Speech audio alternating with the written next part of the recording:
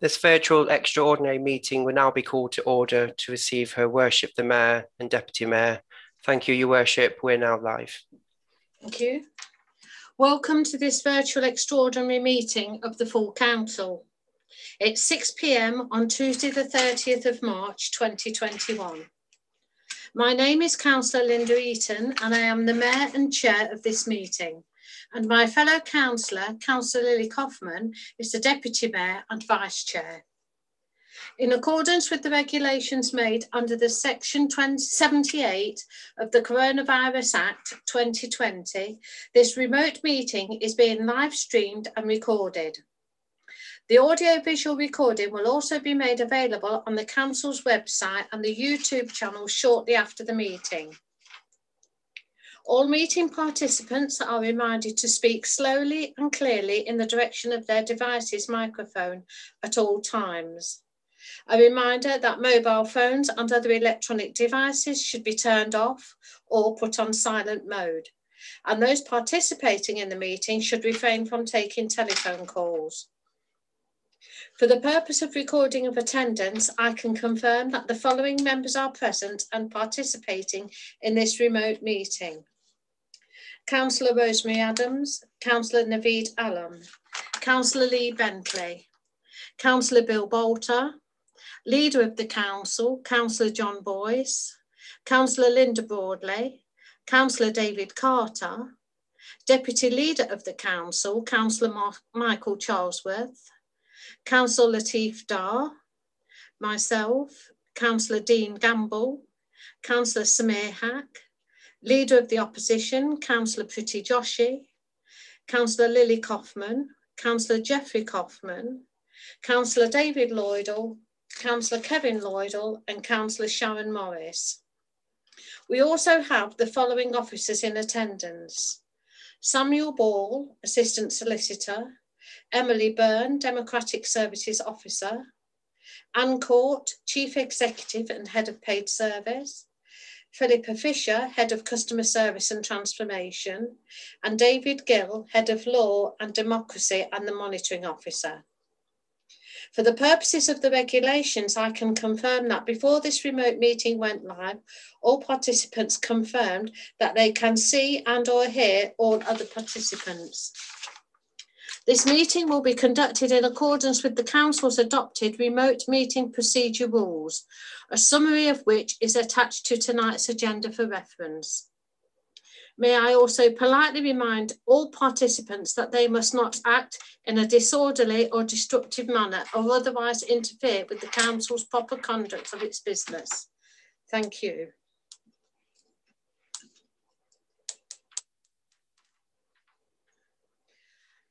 Before proceeding to the business of tonight's agenda, I would ask everyone joins with me to observe a minute's silence in memory of the late and learned and former councillor, Mr. Edward Barr, who sadly passed away on the 26th of February 2021.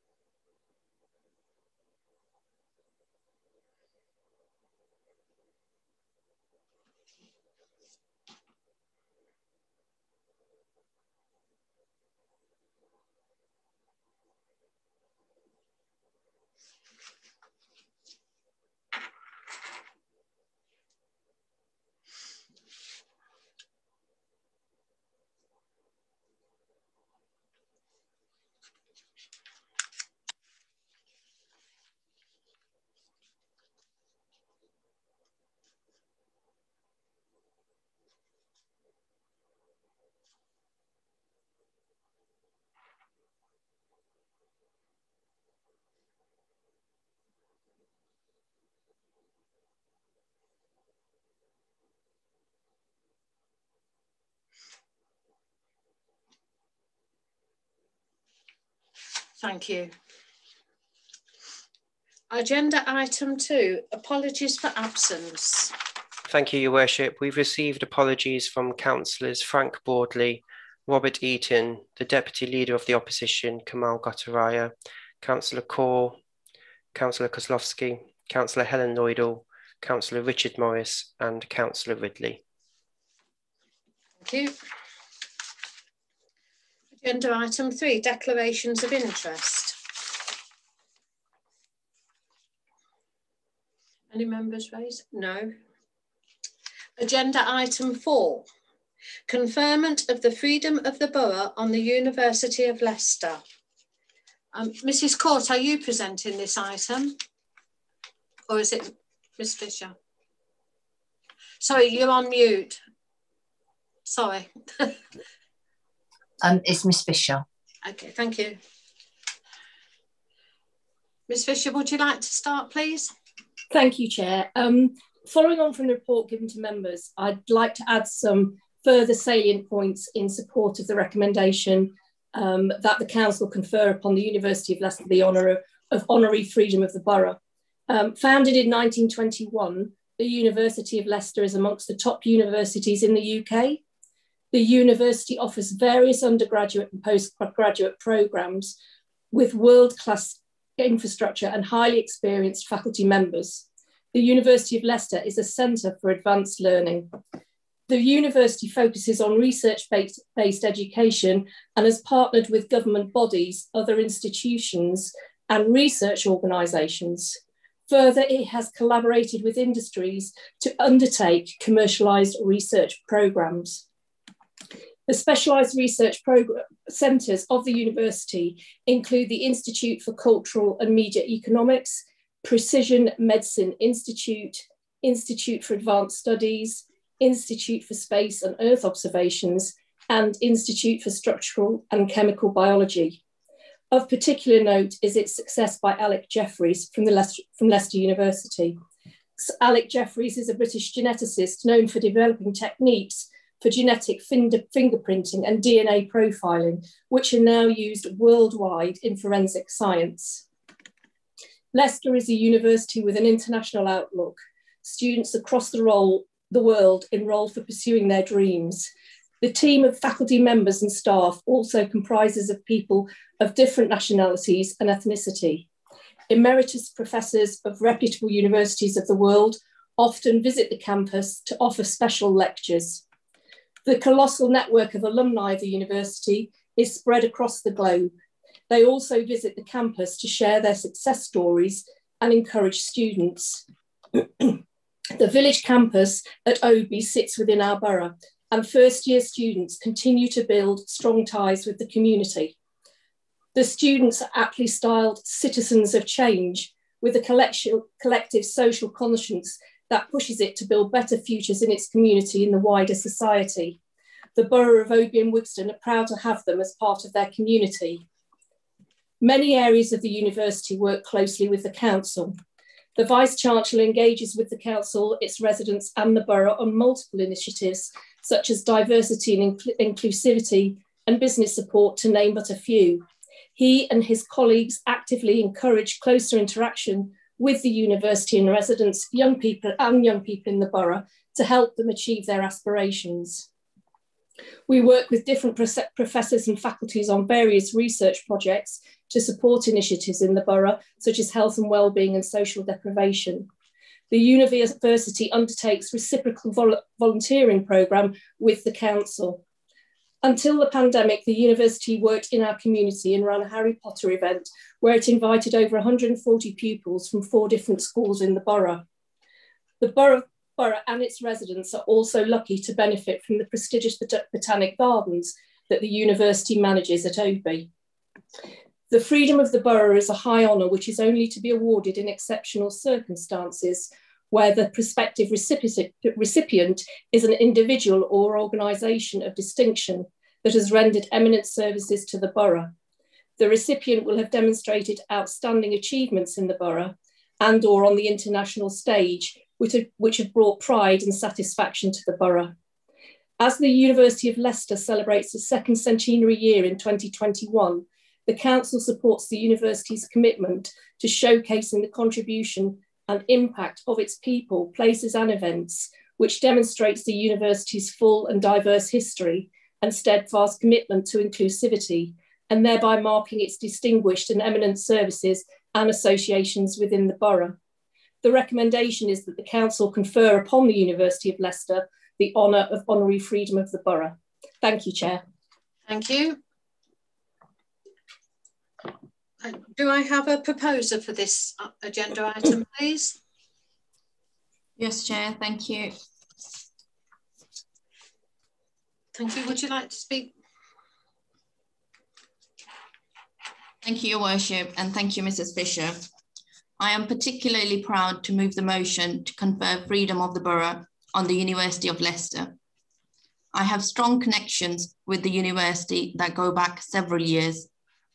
I was a student and completed my degree in politics, and most recently in 2019 in law. I'm extremely fortunate to have benefited from the university's exceptional educational expertise with so many good lecturers. Dr. Philip Lynch was my personal tutor, who always encouraged me to achieve my best. And it was due to his encouragement I managed to receive a first in politics. Dr. Nicola Jackson and Martin Johnson, to name but a few, were always there to help their students in law school. Leicester is a leading university committed to international excellence, world-changing research, and high-quality inspirational teaching. Some key points to note are the diversity amongst the staff and student, widening participation in higher education, engaging with local, national, and international communities. All of these are part of what universities do and who they are. Our borough is diverse, and this is reflected in the University of Leicester.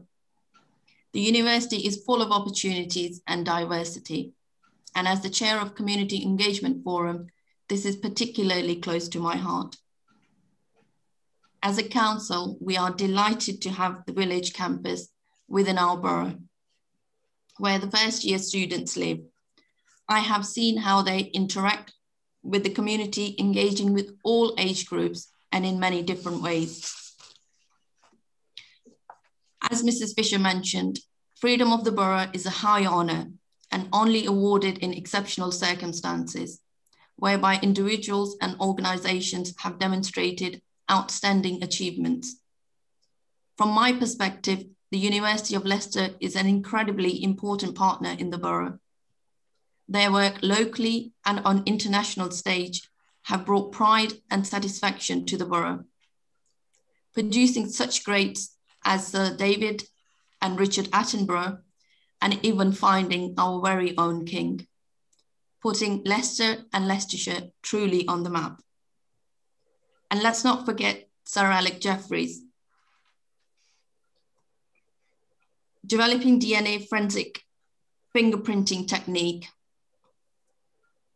and indeed, one of the first successful prosecution brought justice to our mayor's family.